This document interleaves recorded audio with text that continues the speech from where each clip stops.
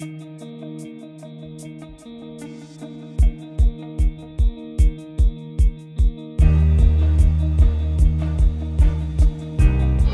a professor came to explain us what is exactly computer science, and we had the chance to look how it's different and the stereotypes, how it doesn't apply to what it actually seems like it. If you ask Google, what does a computer scientist look like? He gives you this. First of all, why does it have to be a dude with glasses? And then you ask about the workplace and it shows you this, which just makes me break up in hives immediately. It's these messy cubicles which make you stress just by looking at it. Well, it is not like that.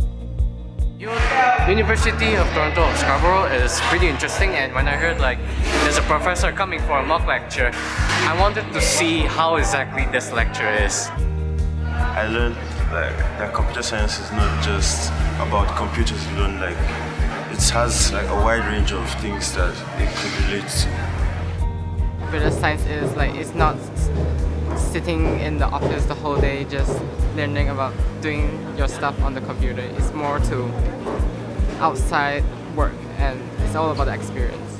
It was very useful because not always people take the time to research career and they wait until someone comes and gives them the information.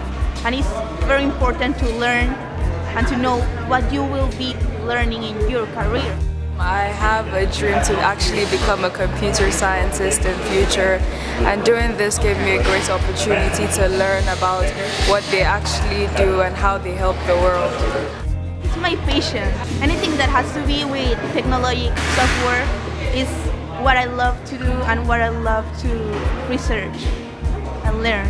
Nothing will change my mind about studying it. I will study, no matter what.